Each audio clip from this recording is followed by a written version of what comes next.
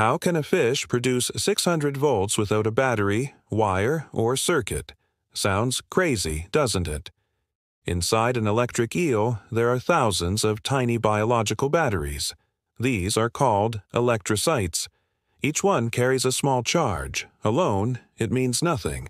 But when the eel fires them all at once, it's like a single, flawless lightning shock. It's so powerful that it can knock down a horse, stun a predator, or even kill if necessary. Moreover, it doesn't just randomly scatter the electricity.